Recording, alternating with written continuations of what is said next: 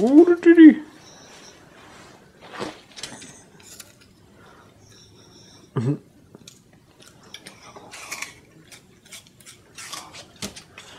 Hello friends, today we're going to be talking about economic collapse shakes. This is John Adams here with Death to GMO and $1 Trillion Media. Here you can see we've just harvested some green tomatoes. So you can definitely harvest stuff like this. We've also got some tomato leaves. Now that we're starting to get into frost season, you can harvest some of this stuff up. This is like extra type of food. Since we're in the economic collapse, the entire country's being destroyed and stuff, you're gonna have to start eating anything and everything that you can. Here, this is a littler one. And we've also got some pepper leaves here. So you can actually eat pepper leaves. They're pretty strong, so you're not gonna want to eat that many. So you could just throw like 3 of them into a shake. Here we're finishing off some of this sage, and we got different spices and like the stems and everything. We're throwing that into this shake because we got to add as much as we can. Plus this is actually probably severely healthy. We got greens in there already, and then we have cranberries.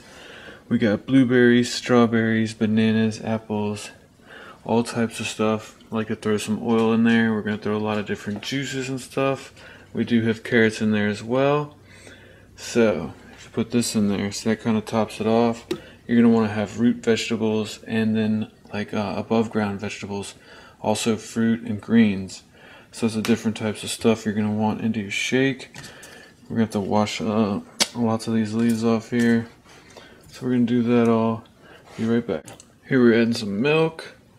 That makes your shakes come out much better texture for the most part, depending on what you're making.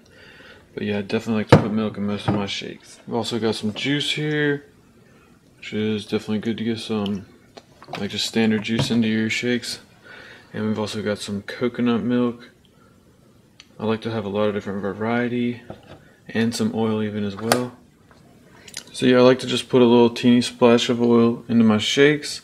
It helps balance the texture and also the nutrients as well.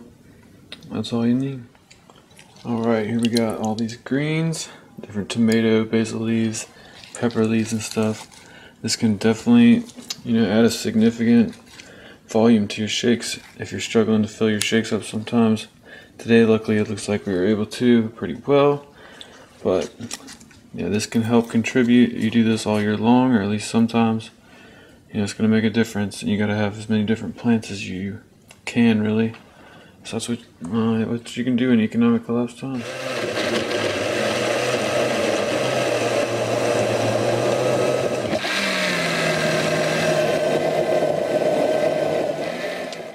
Alright, here we are. We got a nice green one. Pretty thick, just about right. It's going to be delicious. So yeah, it's really nice to do this during the economic collapse times, being as Obama destroyed the economy and stuff. So if you're really struggling to afford your food, it can definitely be good to eat pepper leaves, tomato leaves. You can eat carrot leaves, beet leaves. You can actually eat daisy plants. You can eat all different types of stuff, and by incorporating it into your shakes here, you can actually utilize stuff that you wouldn't have been able to utilize otherwise. Looks like he wants to play basketball.